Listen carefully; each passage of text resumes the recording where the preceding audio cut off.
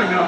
But, you know, like towards my time in the, you know, end of my career in Slipknot, I got really, really sick with a horrible disease called transverse myelitis.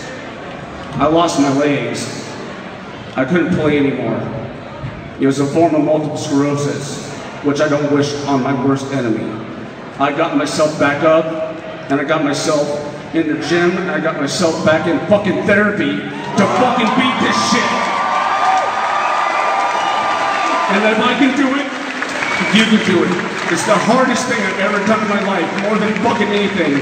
To people with multiple sclerosis, transverse myelitis, or anything like that, I am living proof that you can fucking beat this shit.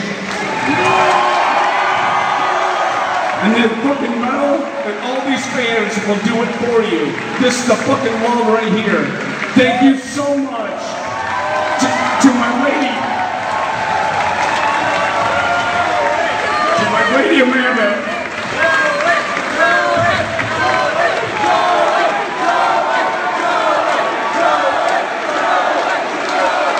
You can beat this shit. It's no joke. Just the fact that fucking metal lives within your heart, you can fucking accomplish anything. I wish I could fucking thank everyone that I want to right now. It would take fucking months to fucking do it. To Amanda, I love you.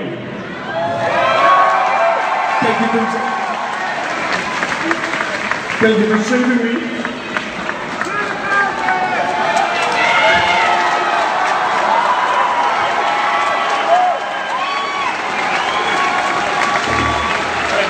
I'm gonna get out of here now.